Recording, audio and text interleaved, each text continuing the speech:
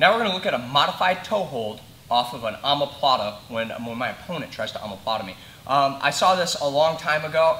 I want to say I saw Josh Barnett do it. I don't know what fight against who, but in my mind that's who did it, and that's who I say I saw do it. Now, I've seen a lot of people do it. This isn't a secret, but a lot of people haven't seen it, and you can catch some people off guard.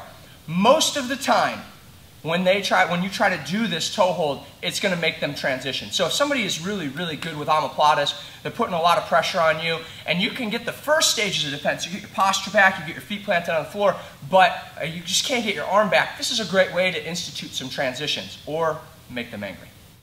I'm here in close guard, or I'm in guard with Mike, and he enters in for his omoplata. Whatever entry, it really doesn't matter. Again, we need to protect on our thigh, put our foot on the floor, and I start to make some space. Now you can see that he's triangled and he's trying to put some space down. It's very common. People will try to catch underneath the shoulder. You can't let that happen, okay? What you're going to do is you're going to grab the blade of the foot up here closer to the toes. The closer to the toes, the more leverage you're going to have. And you're going to lift it lightly. When you lift it, you're going to duck your head under it, and you want your head to be as close to the ankle as possible. When that happens, you're going to push it down with the toes, but remember, you need a good counter pressure looking up. If you allow your head to come down, you're just going to get stuck to the floor and you're going to get omoplated.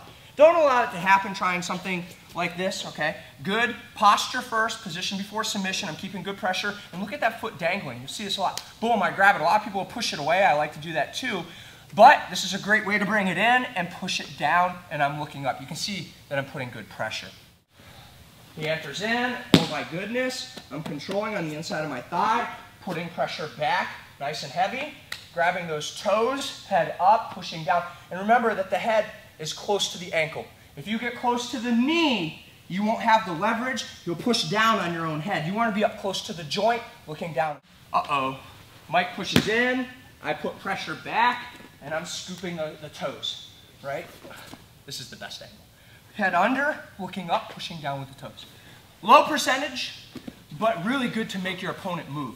A lot of times they'll untriangle their legs, they'll kick their legs away, and in that transition when they're kicking their legs away, sometimes you can get your arm out, you can get your front roll, all of those other things that you like.